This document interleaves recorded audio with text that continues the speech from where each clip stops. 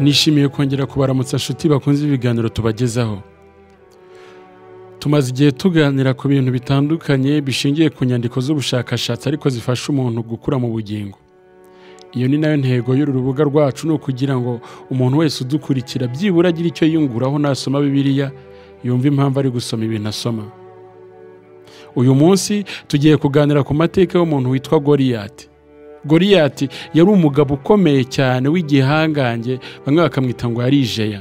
Goriyati ni umugabo wari ukomeye cyane ku buryo yambaraga ikote ryapima ibiro 50 birenga, akagira icumu rirerire kandi ryari riremereye naryo. Ntabwo mvuze iby'uburebure bwe, turaza kubirebaho byose. Ngo ikaze mu kiganiro cy'uyu munsi. Niba udukunda ushobora gukora subscribe kuri Bibiliya TV ukajya ukurikira ibiganiro tukugezaho buri munsi.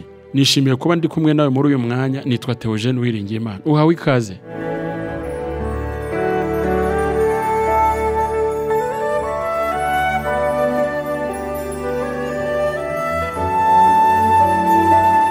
Goriyati avuga muri Bibiliya cyane mu gitabo cya Samweli ko yari igihangange cy'Umufilisitiya cyatsinzwe n'umusore ukiri mutoya cyane ku rugamba ubwo yari ahanganye n'Abisirayeli. Iyo nkuru igaragaza neza ko Sawuli ataragikwiriye kuba umwami muri icyo gihe, nk'uko Sawuli ubwe nawe yari yananiwe gutsinda umugabo wari wabanesheje ari umwe.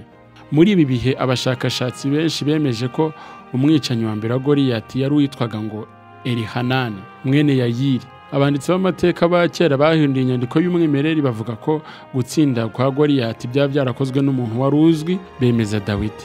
Ayo ni amateka yandi ari ku ruhande, ariko turaza kugendera cyane ku bya Bibiliya. Imvugo ya Dawidi na Goriyati irazwi cyane, isobanura cyane imbaraga z'Imana, n'abayifashisha kenshi bayisobanura bagaragaza imbaraga z'Imana. Yafashe ibisobanuro bizwi cyane byerekana ikibazo kidasobanutse neza, irushanwa ry'umuntu ukiri muto y'uburyo yahangana n'igihangange cyari kimenyereye urugamba nk'uko kibivuga. Amagambo ya Goriyati mu isezerano rya kera mu gitabo cya mbere cya Samweli 17, ubwo yatukaga Abisirayeli bari bahanganye n'Abafilisitiya mu kibaya cya Era. Buri munsi Goriyati yazaga inshuro ebyiri, mu gitondo ndetse na nimugoroba. Yabikoze iminsi igera kuri 40, akaza agatuka Abisirayeli, agahagarara mu mpinga y'umusozi. Yamara kuhagera akavuga ngo mwishakemo umugabo w'intwari aze turwane nantsinda tuzabagarukira, namwe nitubatsinda muzatugarukira. Abisirayeli bari barabuze uwo bohereza. Bose nk'uko Bibiliya bigaragaza bajyaga mu mwobo bakihisha. Urwo rugamba rwamaze igihe cy'iminsi 40 ari uko nguko bahangana. Goriyati akiyerekana buri munsi, akaza agatuka Imana, akavuga ngo ntutse Imana, ntutse n'ingabo z'Imana. Dawidi umunsi umwe azazanye ibyo kurya nk'uko tubizi mu isezerano rya kera, ni amagambo azwi cyane. Ageze ku rugerero asanga abantu bose bihishe. Yumva ijwi ry'umugabo wivugaga cyane avuga ngo atutse Imana, atutse ndetse n'ingabo z'Uwiteka. Muri icyo gihe Dawidi ngo yarababaye cyane, aravuga ati uwo mugabo utuka Imana ni uwahe? Abazi icyo yemerewe, uzatsinda uwo mugabo akamushyira hasi. Bamubwira amakuru y'ibihembo bizahabwa umuntu wese uzatsinda Goriyati. Ajya imbere ya Sawuli nawe arabyemera, atanga intwaro ze zose kugira ngo Dawidi ajye guhangana na Goriyati. Dawidi bigaragara ko yanze izo ntwaro bari bamuhaye, ndetse agenda afite inkoni ye gusa, yitwaza ngo n'umuhumetso cyangwa se umugozi urimo amabuye 5. Hari aho bavuga amabuye 5 ariko abandi bakavuga 7. Bahanganye na Goriyati n'intwaro ze zonyine. Dawidi yari afite inkoni. Uyu Mufilisitiya yavumye Dawidi mu mana ziwabo, aramutuka cyane bikomeye cyane. Dawidi aramusubiza ati uyu munsi Uwiteka araza kukunshyira mu maboko kugira ngo nkwice, nkwereke yuko watutse Imana itagitukwa. Kandi uyu munsi umurambo wawe uragaragara imbere y'Abafilisitiya n'Abisirayeli. Inyoni zo mu kirere n'inyamaswa zo mu gasozi ku isi ziraza kuwutanyagura kugira ngo isi yose imenye ko muri Isirayeli hariho indi Mana. Abwira abantu yuko urugamba atari urw'abantu ahubwo rugiye kuba urw'Imana. Dawidi yafashe ngo umuhumetso cyangwa se umugozi yari afite, arawukaraga awushyira mu ibuye, arikubita Goriyati mu ruhanga. Goriyati yikubita hasi yubamye. Dawidi amuca umutwe. Kuva uwo mwanya Abafilisitiya barahunga, bakurikiranwa n'Abisirayeli kugera i Gati ku marembo ya Ekoni. Dawidi ashyira ibirwanisho bya Goriyati mu ihema rye bwite, ajyana umutwe we i Yerusalemu. Sawuli yohereza Abuneri ngo amuzane, umwami abaza uwo ari we. Dawidi aramusubiza ati ndi umuhungu w'umugaragu wawe Yesayi w'i Betelehemu. Izo ni inkuru zirangirira aho ngaho. Gusa tubona ko bagiye bamuririmba, bakavuga ibyo gukomera kwa Dawidi, bavuga n'ibyo gukomera kwa Sawuli. ikigaragaramo nuko kuva uwo munsi yatsinda Goriyati abaririmbye Dawidi bamuteje intambara tutari buze kugarukaho uyu munsi. Uyu munsi turavuga kuri Goriyati. Goriyati yari umugabo ukomeye nk'uko bigaragara. Inyandiko z'abahanga batandukanye tugiye kugenda turebaho zimugaragaza nk'umuntu w'igihangange ndetse ukomoka ku banaki ba kera. Ikindi bakamuvuga ko akomoka mu banefilimu. Uburebure bwa Goriyati bwatumaga museka cyane nk'uko bigaragara, agaseka Dawidi avuga ngo akanakana. Abahanga bemeza ko yamureberaga hasi cyane ku buryo batareshya. Ni umuhanga w'umwanditsi witwaga Andrea Vaccaro yagaragaje ko yabikuye ku nyandiko za kera zandikishijwe intoki, arizo nyandiko z'imizingo yagaragaye ku nyanja y'umunyu ya kera yanditswe na Samuel mu mpera z'ikinyejana cya mbere y'ivuka rya Yesu Kristo. Umuhanga mu by'amateka wo mu kinyejana cya mbere w'umuyahudi witwaga Josephus hamwe n'inyandiko nini zandikishije intoki za Septante zose zagaragaje neza ko Goriyati yari umuntu muremure wari ufite uburebure bwa kabiti 6. Ibi abenshi babigereranya na metero. Iyo uvuze ngo kabiti ndetse no muri Bibiliya yacu y'iki gihe bakunda kugaragaza ngo yari afite uburebure bwa kabiti 6 nk'uko babivuga mu Cyongereza. Izi kabiti 6 no mu nyandiko za Mozeliteki za kera zemeje yuko yari afite kabiti 6 na span imwe.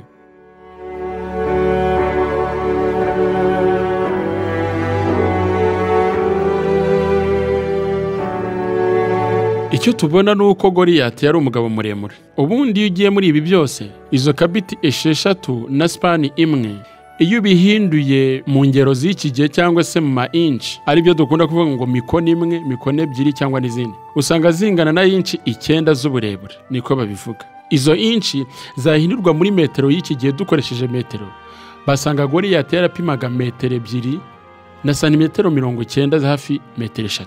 Byumvikana ko Goriyati yari muremure kuko uyu munsi nta muntu upima icyo kigero. Muri ibi rero humvikanamo yuko Goriyati yari umugabo ukomeye kandi w'imbaraga muremure. Intego nyamukuru y'inkuru ya Goriyati igaragaza ko Sawuli ataragikwiriye kuba umwami wa Isirayeli. Sawuli yari yaratoranijwe kuyobora Abisirayeli akarwanya abanzi babo, ariko umunsi yahuraga na bamwe mu banzi b'Uwiteka bahemukiye Abisirayeli, Sawuli yanze kubarimbura. Bavuga ko Sawuli nawe yari umuntu muremure cyane, ariko Goriyati yari amurenzeho cyane. Uburebure nyabwo bwa Sawuli ntabwo bwatanzwe muri Bibiliya, ariko bemeza ngo ko yari muremure kuruta abandi Bisirayeli bose muri icyo gihe. Hari abashakashatsi bemeje bavuga ko Sawuli yari afite uburebure bwa metero 1 na santimetero 80. Muri iki gihe ababa bareshya na Sawuli w'icyo gihe, kandi bigaragaza ko bahanganye na Goriyati, nyamara Dawidi nawe warangije urugamba amutsinze. Intwaro za Sawuli zagaragaye zari zikomeye na z'icyo gihe, ariko Dawidi yarazanze. Iki gihe bagaragaza ko Goriyati yagiye kurwana na Dawidi yitwaje inkoni n'umuhumetso wonyine. Dawidi yatangaje ko igihe intare cyangwa n'idubu byazaga gutera intama za se y'abagaragiye, yarazirwanyaga kandi akazica. Nubwo yaramaze gutanga ubuhamya bw'uko yarwanaga mu rwuri, Sawuli ntabwo yari amufitiye icyizere cyuzuye. Bibiliya igaragaza ko yagiye amukemanga ku kintu ari buze gukora. Hari undi mushakashatsi yitwa Mark Kraken yagaragaje ko hari ibintu bitandukanye bivuga kuri Goriyati, ariko byanahuzwa n'ubuzima bw'uyu munsi. Avuga ko hariho imigenzo ndetse n'ubushakashatsi bwakozwe kuri Goriyati bigaragaza uburebure bwe, ariko usanga izi ngero zigaragaza uburebure bwa Goriyati zitandukana. Hari inyandiko zo mu Giheburayo za kera zigaragara muri Samweli wa mbere 17:4. Uwo murongo uravuga ngo bukiye mu rugero rw'Abafilisitiya havamo intwari yitwa Goriyati w'i Gati. Ikirere cye cyari mikono 6 n'intambwe imwe y'intoki. Yavuze intambwe imwe y'intoki no kuvuga pate imwe. Yari yambaye ingofero y'umuringa ku mutwe n'ikoti riboheshejwe iminyururu, kuremera kwaryo kwari shekeli z'umuringa 6,000. Uraza kubirebaho byose. Uyu mugabo ngo ku maguru yari yambaye ibyuma bikingira imirundi kandi yanigirije agacumu k'umuringa mu bitugu. Byose turaza kubirebaho iby'intwaro yitwazaga, ariko reka turebe ngo ubu burebure bwe. Wumvise ko bavuze ngo yari afite mikono 6 na pati imwe y'intoki.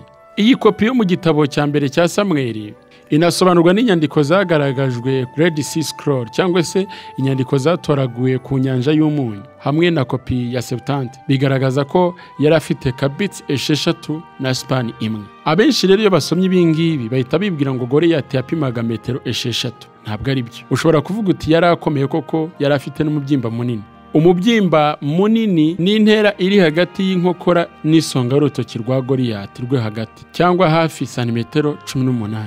Bigaragaza ko Goriyati yari afite pate ireshya na santimetero 18, bivuze ko yari afite ikiganza kirekire. Ariko iyo bavuze ibi ngibi baravuga ngo hafi santimetero 18, bigaragaza ko bishobora kurengaho cyangwa se bishobora kuba bituzuye.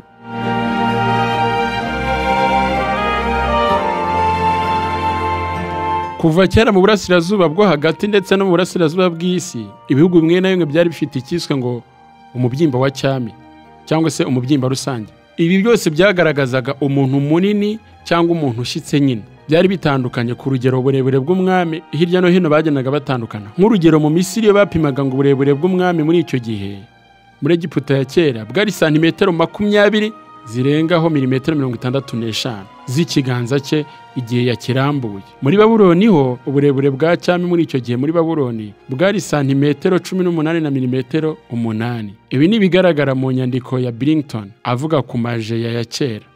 Hanyuma bigaragara neza ko muri icyo gihe abantu banini iyo bajyaga kubapima no kubagenzura barebaga n'ubunini bw'ibiganza byabo.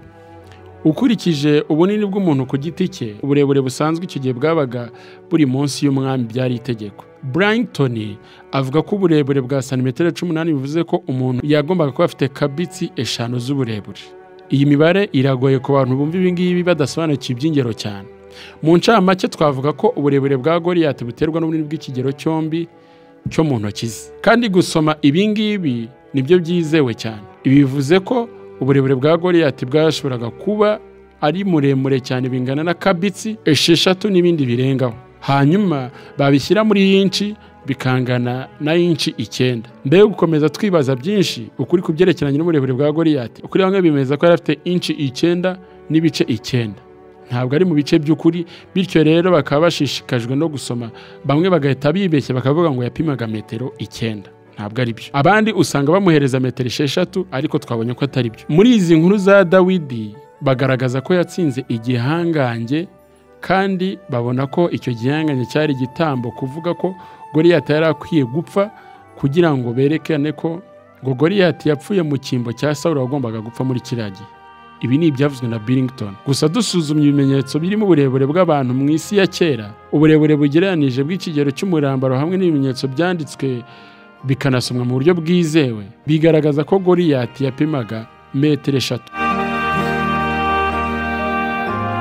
Reka turebe Goriyati yo mu Bagereki. Goriyati yo mu Bagereki ntabwo abaho, ahubwo uko Abagereki bafata Goriyati. Aba Bagereki ba kera mu nyandiko za kera zagaragaye bemeza ko yari ameze nk'intwari z'Abagereki yo mu kinyejana cya 6 mbere y'ivuka rya Yesu Kristo, aho kuba intwari y'Abafilisitiya bo mu kinyejana cya 10. Bavuga ko Abagereki babaga bakeneye umuntu w'intwari umeze nka Goriyati. Rero uzasanga mu bisigo bya Omeri, cyane cyane igisigo cye cya Iliyadi, yavuzemo umuntu umeze nka Goriyati neza. Izina Goriyati bemeza ko yari umuntu ukomeye cyane. Rero niyo mpamvu Abagereki nabo hari igihe bamwiyitirira. Inkuru isa cyane ni ya Goriyati na Dawidi igaragara mu gisigo nakubwiye cyitwa Iliyadi, cyanditswe agana mu mwaka 760 kugeza 710 mbere y'ivuka rya Yesu Kristo. Muri iyi nkuru hagaragamwe umusore witwaga Nestor, yarwanaga kanesha igihangange cyari cyariswe Eleutharion, ngo cyabaga cyamba birwanisho biremereye, cyajyaga kizana mu bitero bitandukanye kije guhangana n'abanzi bacu. Aha rero byumvikana ko buri gihugu cyose mu bihe bya kera n'ubwami bwose bwabaga bufite umuntu w'intwari bwajyaga bwitirira Goriyati. Hanyuma ngo hagaragaye umwana mutoya wari ukiri umuhungu w'imyaka 12 ngo wavugukaga mu muryango wa Nerey. Uwo mwana yitwaga Nestor. Nestor niwe waje guhitana umugabo wari igihanganye cyane yitwaga Eleutharion mu ntambara ngo Abagereki barwanaga za kera. Hanyuma umuhungu witwaga Nestor bamugiranya na Dawidi, umuhungu wa Yesayi. Icyo gihe mu Bagereki umuntu w'inararibonye kandi mukuru bari basigaye bamwitirira Nestor. Usanga inkuru ze zose neza zijya guhura n'iza Dawidi na Goriyati. Buryo Nestor yagiye kurwana n'icyo gihangange, bakamubuza akambwira ko akiri mutoya adafite n'uburambe, ariko biza kurangira munesheje, bamfata nk'intwari igihe cyose. Iyo ni inkuru y'Abagereki. Mu Bayahudi usanga bafite uko bareba neza bakanemeza ko Goriyati afitanye isano na Rusi. Uzi impamvu bavuga ko afitanye isano na Rusi? Twifashishije inyandiko z'Abayahudi zagaragaye mu nyandiko zabo z'ububiko za kera zitwa Talimudi y'Ibabuloni, mu gitabo cy'umushakashatsi witwa Sota cya kera cyane, bemeza ko Goriyati yari umuhungu wa Orupa. Orupa afitanye isano na Rusi kuko bari bahuje abagabo. Mu kugaragaza amasano yuzuye y'uburyo Goriyati yabayeho, bavuga ko Goriyati yarafitanye isano na Rusi wabyaye Obedi akabyara Yesayi, hanyuma bakabyara Dawidi. Birumvikana neza ko Dawidi yarwanaga na mwene wabo. Mu busobanuro bwagaragaye bwo mu gitabo bemeza ko Goriyati na Dawidi bari bafitanye isano y'amaraso. Abo ni Abaheburayo babivuga gutyo. Bemeza ko Orupa na Rusi bari abavandimwe, kandi bavuga ko Orupa yakoze ikintu kibi cyane mu Bayahudi, barakigaye cyane, bakavuga ko yemeye guhara nyirabukwe akigendera akamusiga. Nyuma yaho yuko batandukanye ngo yabayeho mu buzima bubi bubabaje cyane butanemewe. Hakurikijwe inyandiko za Talmud bemeza ko Goriyati yabyaye mu buryo bwa polisipami, bivuze ko ngo nyina yagize abagabo 100. Iyo ni imyemerere y'Abayahudi ba kera.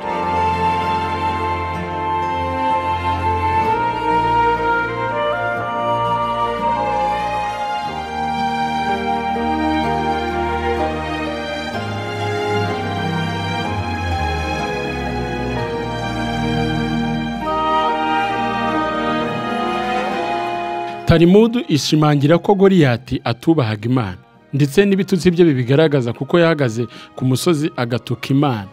Hanyuma bemeza ko mu magambo ye yivugiye yavuze ko igihe isanduku y'Uwiteka yari yanyazwe ikajyanwa mu rusengero rwa Dagoni, Goriyati yabigizemo uruhare. Kandi kurwana kwe kwa buri gitondo na nimugoroba byashushanyaga uburyo yigomekaga ku Mana n'Abisirayeli, ubwoko bw'Imana. Abayahudi bemeza ko intwaro ze zapimaga toni 60 nk'uko Rabbi Hanina yabivuze. Wakurikiza ibyo Rabbi Ababari Kahana avuga, yemeza ko inkota ye yahindutse inkota ya Dawidi yari ifite imbaraga zidasanzwe. Ku rupfu rwe umutima ngo rero atwawe n'ishusho ya Dagoni, hanyuma ngo agwa hasi nk'uko Dagoni nawe yaguye hasi ikozwe n'isoni. Muri Pseudofilo bakeka ko yahimbwe hagati y'135 mbere y'ivuka rya Yesu Kristo. Dawidi ngo yafashe amabuye 7 ayandikaho izina rya se, izina rye bwite n'izina ry'Imana, izina rimwe kwibuye, buri izina rimwe kwibuye. Hanyuma avugana na Goriyati agira ati, umvira ijambo mbere y'uko upfa. Ntidufitanye isano, twese ntidufite aho dukomoka ku muntu umwe. Ababyeyi bacu ntibafite icyo bapfana. Yararimo mwibutsa ngo nyoko Orupa na nyogokuruza wacu Rusi bari bafite icyo bapfana. Hanyuma bakavuga ko ngo Dawidi amaze gukubita Goriyati ibuye, yirukiye kuri Goriyati mbere y'uko apfa. Goriyati yaramwinginze aramubwira ngo gira vuba nyica wishime. Hanyuma Abayahudi bakemeza ko ngo Dawidi yahise amusubiza ngo mbere y'uko upfa bumbura amaso urebe umwicanyi wawe ari we. Ngo Goriyati yahise amubwira ngo nishwe n'umumarayika, ntabwo ari wowe unyishe, ahubwo nishwe n'imbaraga za marayika mwari muri kumwe. Bakomeza bavuga ko marayika wa Nyagasani wihinduye mu isura ya Dawidi ngo ari we waje akica Goriyati, kuko Dawidi atari buze kunesha Goriyati. Ibyo ni ibivugwa n'Abayahudi. Nimunyemere tunaga ijisho ku ntwaro za Goriyati. Ku bijyanye n'ubunini n'uburemere bw'intwaro za Goriyati, Bibiliya yemeza ko ikote rye ryapimaga shekeli 5,000 z'umuringa. Iyo bishyize mu biro by'iki gihe bingana n'ibiro 57. Bivuze ko ikote Goriyati yambaraga ryapimaga kilograma 57. Ndetse ngo yari atwaye icumu rirerire. Iryo cumu ryari ribyimbye nk'igiti cy'umuboshyi, ryari ribyimbye mu buryo bwa santimetero 2 kuri 2. Umutwe w'icumu yari atwaye icyo gihe ngo wapimaga shekeli 600. Ibishyize mu ngero za kilograma bigaragaza ko uwo mutwe w'iryo cumu wapimaga byibura ibiro 7. Tuvuze umutwe w'icumu, ntabwo tuvuze icumu bwaryo. Ntawabura kuvuga ko Goriyati yari yambaye ikote ririnda ibyuma, rimurinda n'imyambi, ripima ibindi biro 35 n'amagarama 400. Ibisobanuro byinshi bishyira uburemere amakote yari yambaye yose hamwe. Hari abemeza ko yapimaga kilograma 70 n'amagarama 80. Uburebure bw'icumu yari afite icyo gihe ngo bwareshyaga na metero 7 na santimetero 9. Noneho umutwe waryo nibyo nakubwiye wonyine wapimaga ibiro 7 nk'uko nabikubwiye. Yari umurwanyi ukomeye rwose.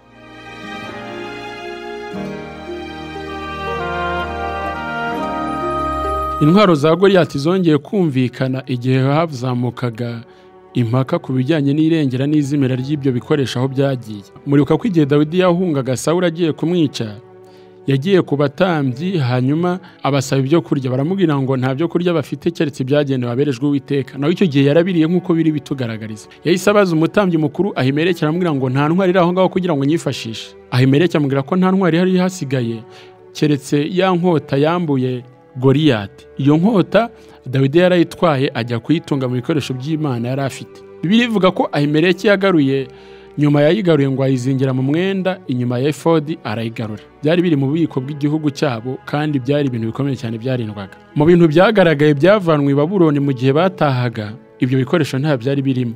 Ese inkota ya Goriyati yabarazimiye koko? N'uyu munsi ntawe uzi aho iri. Bamwe mu bahanga b'abashakashatsi mu bya Bibiliya bemeje yuko iriya nkota ya Goriyati yaba yarajyanwe n'umuryango wa Dani igihe bari bimukiye i Burayi nyuma y'ubunyage bari bajyanwemo ubwo bajyanwaga mu gihe cy'ingoma y'umwami Sedekiya.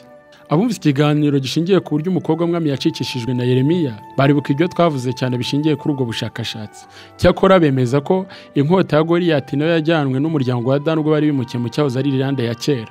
Uyu munsi wa none iyo bakora ubushakashatsi bemeza ko iriya nkota ya Goriyati ishobora kuba yarazimiriye muri Irlande. Amateka ya Goriyati akarangira uko nguko.